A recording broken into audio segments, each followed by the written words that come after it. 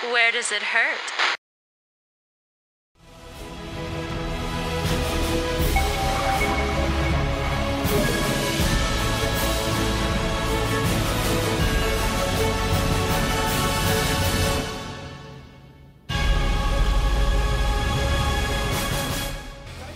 Third set. We're all tied up now. Moving into Neo-Electric Circuit. So, strong showing from Fantasy, although I have to say JangBi played pretty strong as well. He just fell to the late game power grab that Fantasy is well known for. Yeah, Fantasy's tank pushes are almost unstoppable, but JangBi stopped the first one. That really surprised me. I did not think he would be able to take down that many tanks, even with a recall of Zealots on top of them. But although he did that recall and it was a successful one and he fought back Fantasy, Fantasy still came back. Just shows the strength of his macro and his multitasking ability. Absolutely top-notch. And now we're tied up. Hell yeah. Here we go. Neo-Electric Circuit, as I said. I love those 4-player maps this season. Here we go. Except, down at the 8 o'clock position in Beige is JangBi. That means at the 5 o'clock in red is Fantasy. And I realized I got cut off, and then, oh, Vuvuzelas. I have my own Vuvuzela here in the apartment. I only pull it out when I see other Vuvuzelas, though.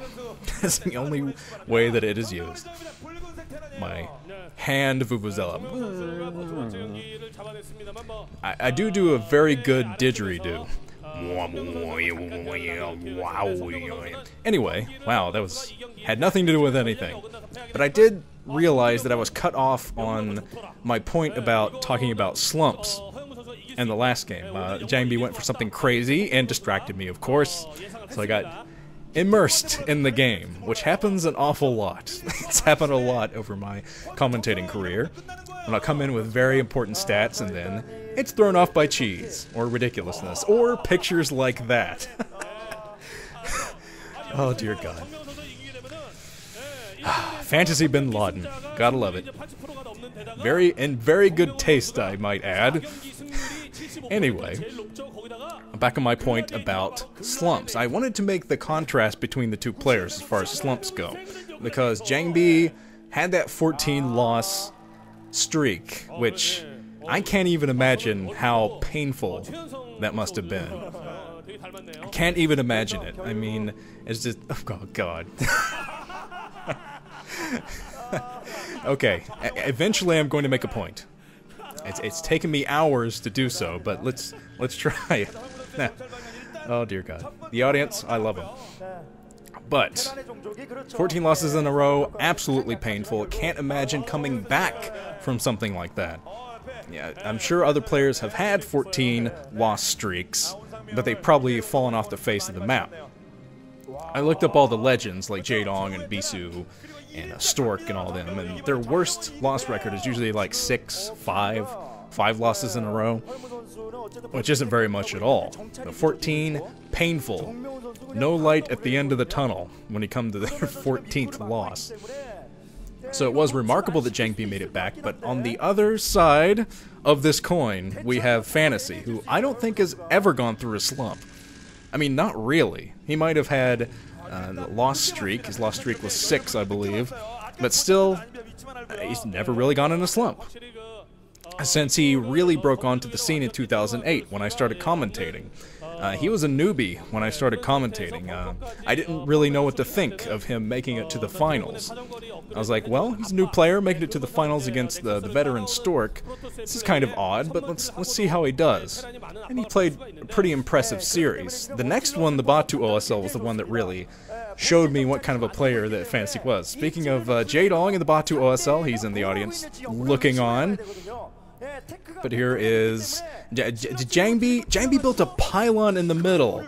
Oh my God, what the hell, JangBi? What are you doing, man? You trying to distract me again? Look at this, pylon in the middle. Saw that on the minimap. I was like, what the hell? No, What are you doing, JangBi? So he is going for more dirty tricks. Is this going to be gateways? What is that? Observers, show me please. Robotics facility in the middle. Of course. Of course it's a robotics facility. Wow. So proxy robo means early drops. And there's Fantasy's floating over with his command center to the protected natural expansion. This map kind of has 2 natural expansions for each main. It's very easy to get your 3rd base on a map like this, but Fantasy is inside the main. He's scouting. Uh-oh, he might scout this. Fantasy! He's coming down. He's going through the middle. Looking for the probably finds the proxy. He knows there's a hidden robotics facility. Well, not really hidden now, I guess. Found the robotics facility, so he's building his engineering bay immediately. He's going to set up turrets and try to keep that shuttle away. And JangBi might actually have to change his strategy a little bit, because he was scouted here, and if he was going for early Reaver drops or just early drops in general, ferrying over troops, which is called an elevator. But no, this is robotics support bay coming up, so this is early Reaver drops from JangBi, and he's still going to try to commit to this. Yeah, and Fantasy's going to see exactly what's happening. Gets in with the scout. He's inside with that scout. He's going to find the tech, well, maybe find the tech buildings. He's over there trying to make sure that JangBi isn't expanding again. But JangBi is at the front, and there is Fantasy desperately trying to repair that supply depot, which JangBi was trying to take down. But still, the robotics facility in the middle. Oh, he's going to ferry his troops inside the main. Time to elevator them in. Got a couple of Dragoons coming over now. It's going to be 3 Dragoons and a Zealot. But I'm wondering how long he's going to wait before he just pressures with everything, dropping another Dragoon. So 4 Dragoons, 1 Zealot. And yeah, he's coming down now. Get the Zealot out first to take the tank shots. But he's got to get close to that tank, take out the tanks first, because they are the biggest threat at this point. Tank goes down.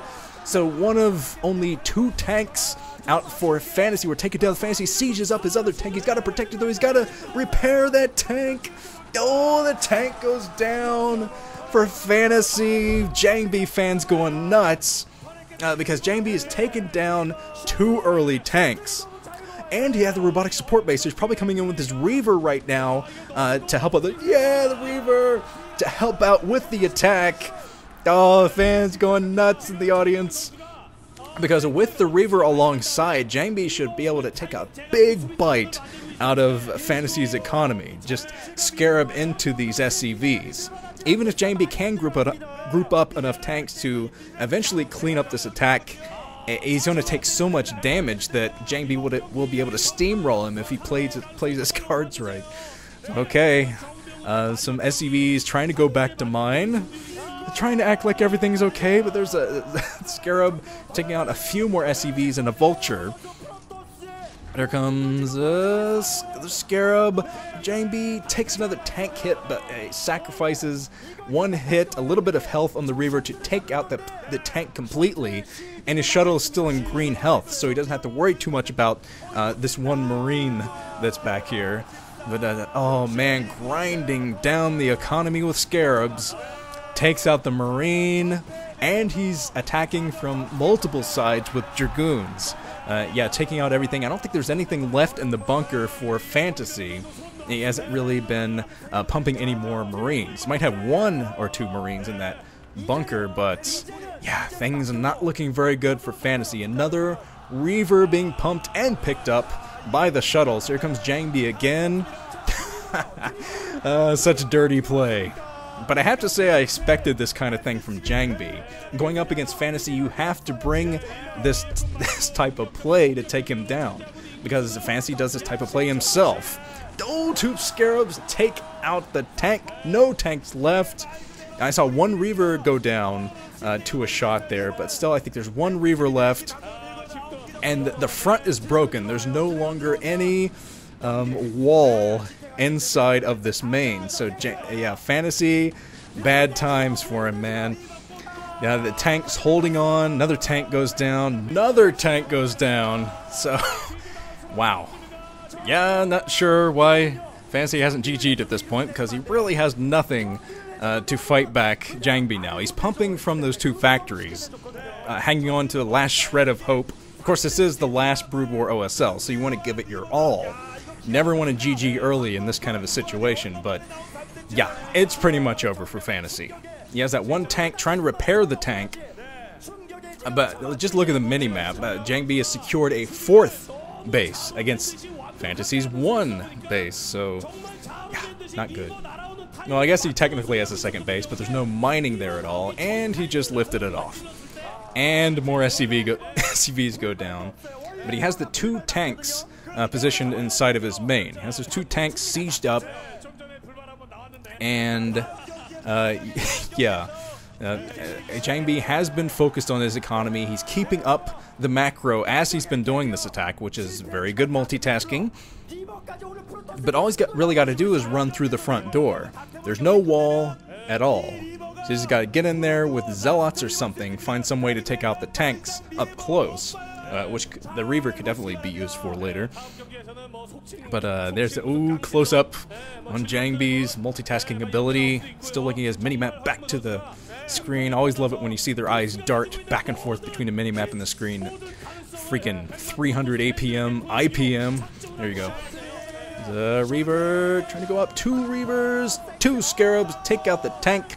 Another tank goes down. All the SCVs.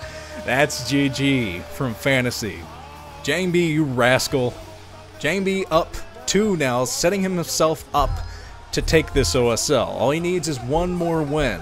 So it's time for Fantasy to fight, fight, fight. Alright, gird your loins. We're moving on to the 4th set.